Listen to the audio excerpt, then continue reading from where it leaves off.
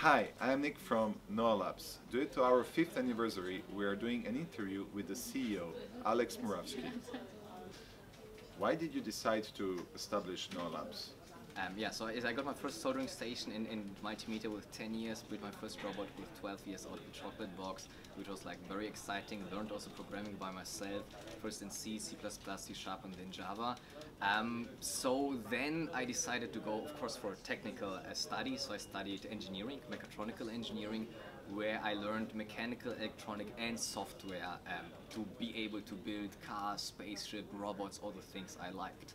After that, I actually worked for a while at BMW and Airbus, which gave me a lot of experience and insight into real-world applications and products. But I figured out quite early that working for a big enterprise is sort of not my thing, because you are a very small wheel in a really big machinery. So you're like, you see just a very small part of the whole product. So I decided actually to focus more on, let's say, on accessories, on gadgets, on type of products which basically you can oversee within a single person or a single team. However, at that point of time, I realized quite early that even I studied all the things to make a full product by myself. So the electronic, the mechanic, the software, all the other things. So even I learned this all, I figured out that my day has only 24 hours. So I need actually a team to really build products which is coming with all the industrial design, all the engineering on mechanic, electronic, firmware side, all the preparation for supply chain, everything else. So I've seen that even for myself, there was a need actually to build up a team, to get connected to supply chain, to be able to bring products from idea to market.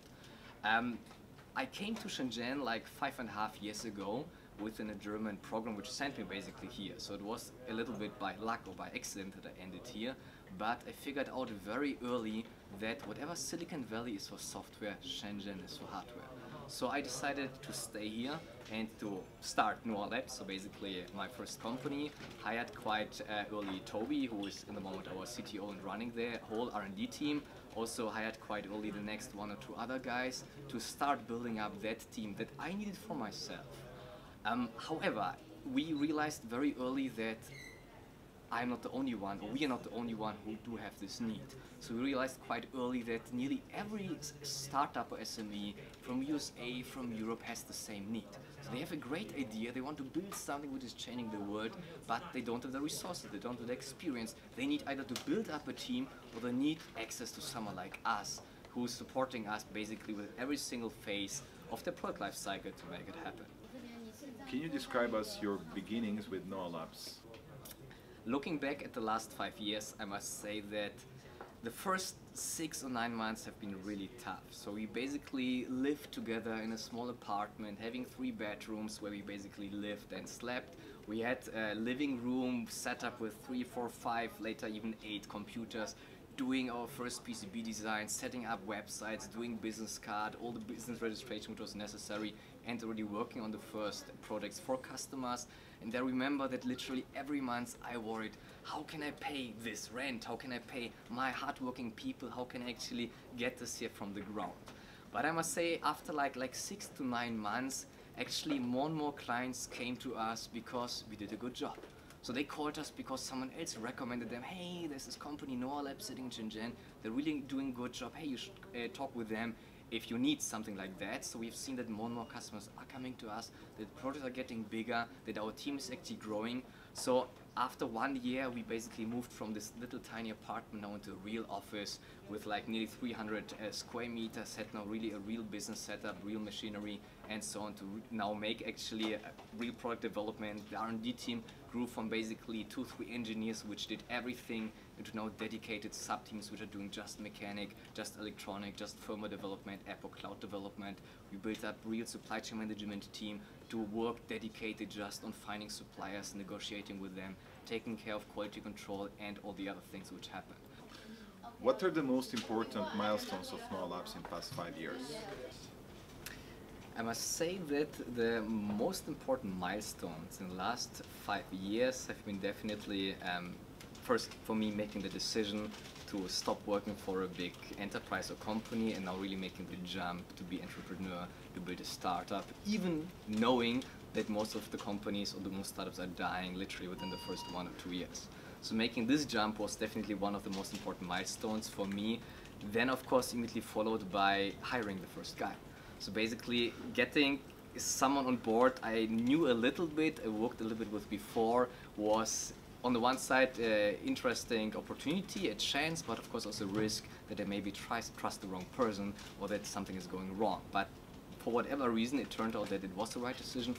Toby, who I hired as first person, helped me actually a lot in set up the first basically business, get office and everything all together.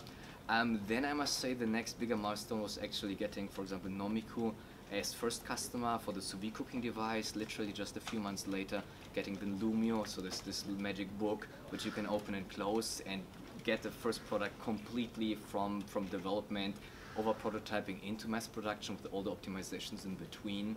A further milestone for me was definitely like after the first year, where now we have been able to rent a real office, hire a real team, put them in a real environment without fearing how to pay salaries.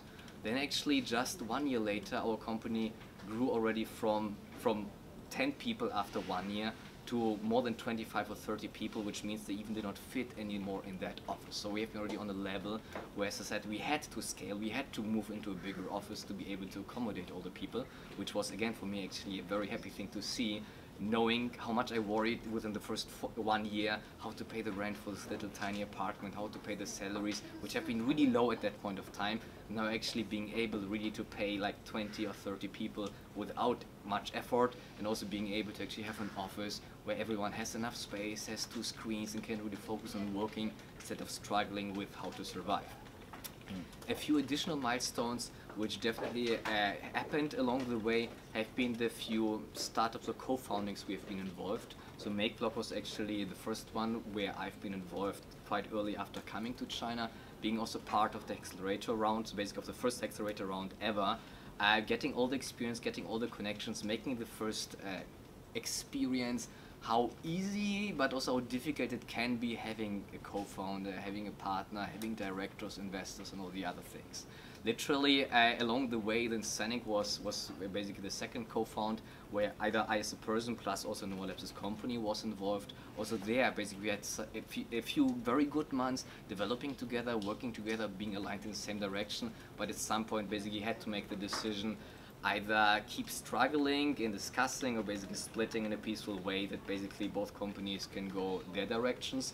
Then of course, then one of the biggest co-founds we as a company have been involved was the Nextpack, where we basically worked together first just with 2 German guys, but literally later on an entire team to build this modular smartphone case with all the modules, getting it connected to Android and iOS, to the cloud and everything else. Basically working together, first in the same office, even under the same company, but later on getting investments, spinning it off as a separate legal entity, getting additional co-founders or directors on board, and then actually at some point also making literally the cut into 2 independent companies, which are running their business in the moment.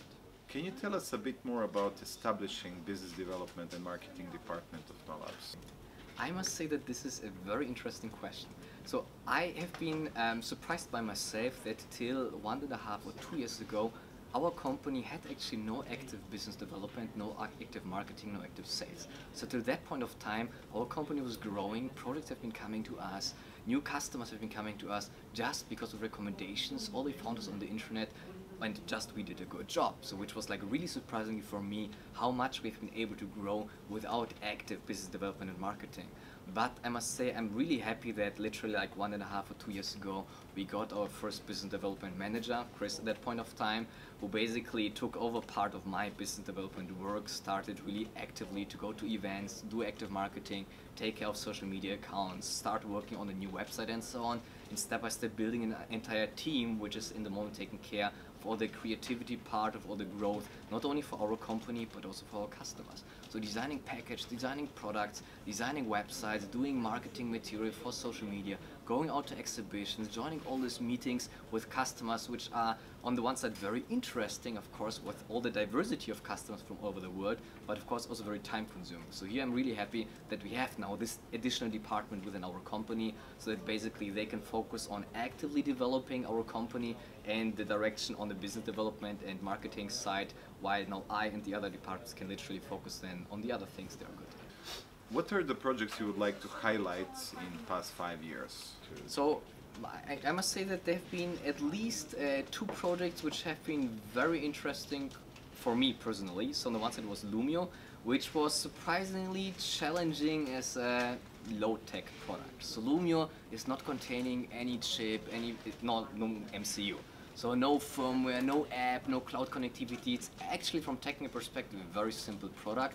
But it was interesting for me to see how challenging it was. On the one side, because of the customer was a designer, literally, so he was an architect, which came with a lot of interesting requirements, but also challenged about, oh my God, I want real wood. And then we provide real wood, so plywood, veneer, and all the other things based on the customer's requirements. But then he's saying, okay, it is what I want, but the color's not exactly what I'm looking for, or the pattern is too big. Even for the LEDs, the customer specified the color temperature. We gave it to him, and he said, yes, the color temperature is matching, but the color is not exactly what I'm looking for. So literally, we had to go out and customize 500,000 LEDs exactly for him. So we had to take a golden sample of LED he liked the most, measure the spectrum, then go to the factory and tell them, I need 500,000 LEDs, not just with that color temperature, I need exactly that color itself.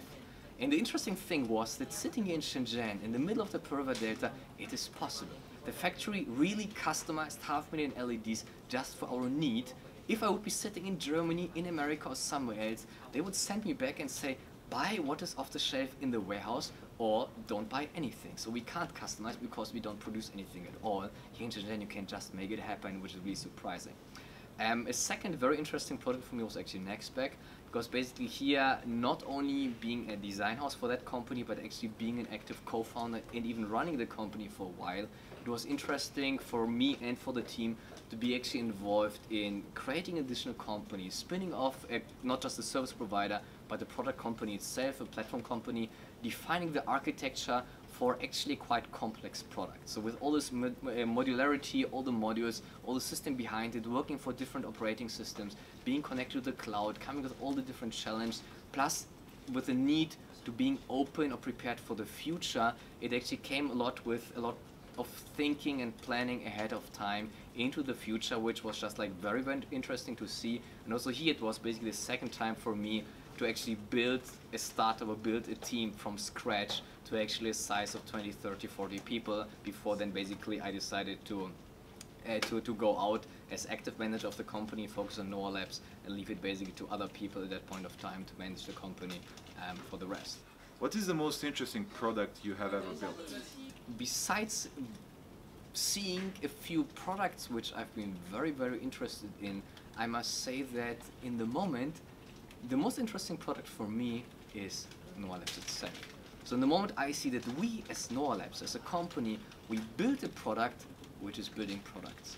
So we are not actually building a machinery which is focusing on every single step of the product life cycle, and we are trying to optimize it to make it as efficient as possible, as reliable as possible, as scalable as possible, that this special clockwork is able to generate one product after the other. It doesn't matter if it's an IoT product, if it's smart home, if it's an accessory for a car, for a smartphone, for a toy, for a wearable device, for a medical device, or something else. So in the moment, after seeing all these real physical products out there, focusing now on building this additional product in the background, which most customers are not seeing, but it's way more complex. Actually, this is something what is really challenging for me, very exciting, also because it is including the experience of all the people, all the departments we built up by now, and to actually get this now into workflows, into templates, into structures, into all the things to really build that special system.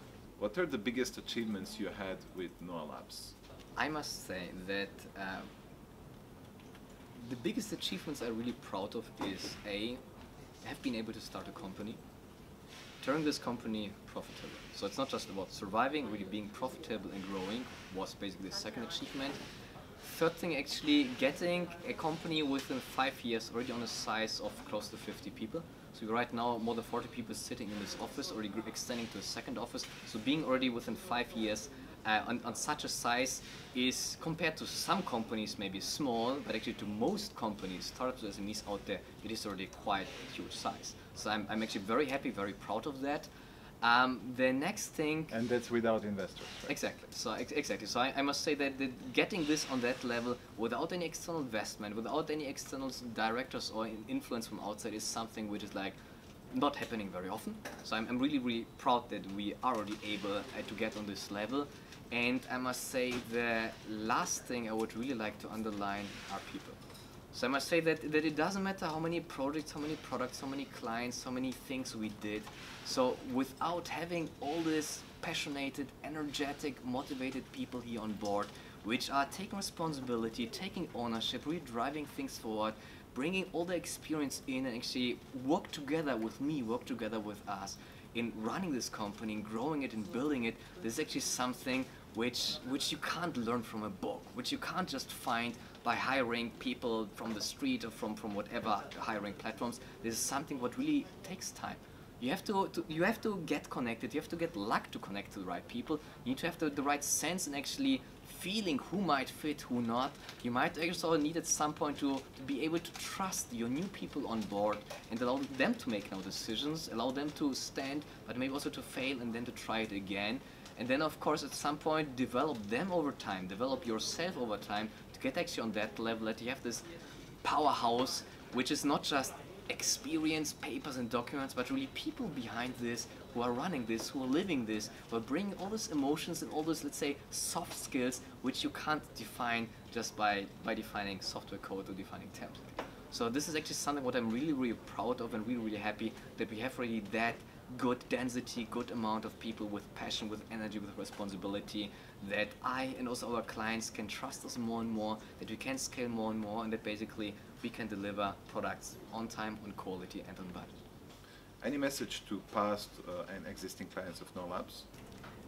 Thanks to all our dear clients for the last 5 years of making business together, of developing products, of you trusting us, we delivering to you, and of growing all together. So I'm really looking forward for the next 5 years where we hopefully keep doing business together, are facing even more interesting and challenging projects and growing as we did in the past 5 years.